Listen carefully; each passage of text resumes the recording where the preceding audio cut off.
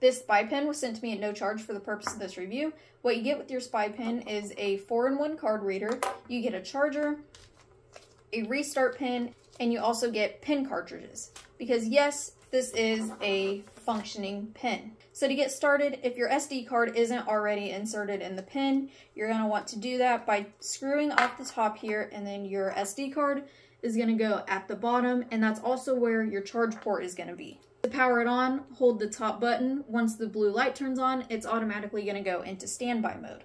So your camera part is going to be right here. To take a picture, you're just going to click the top once. And then to take a video, you're going to click the top twice. And then to save that, either hold the button until the blue light turns off or just click the button. So now let's check out the quality. So one of the ways to view your footage is to put the SD card in the card reader, and then I'm going to be using the USB-C end and plugging it into a cell phone. Alright, so here is the picture I took,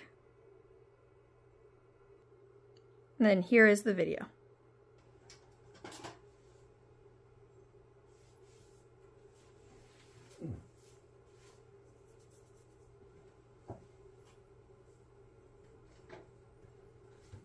And then we can also view those from the computer as well.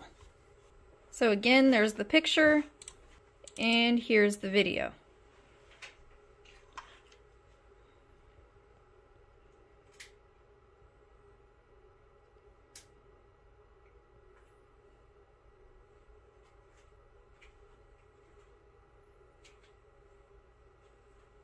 So that is the spy pen camera. Great quality considering it's coming straight from a pen. If you're needing to get some spying done, definitely get you a Smart Detail spy pen camera.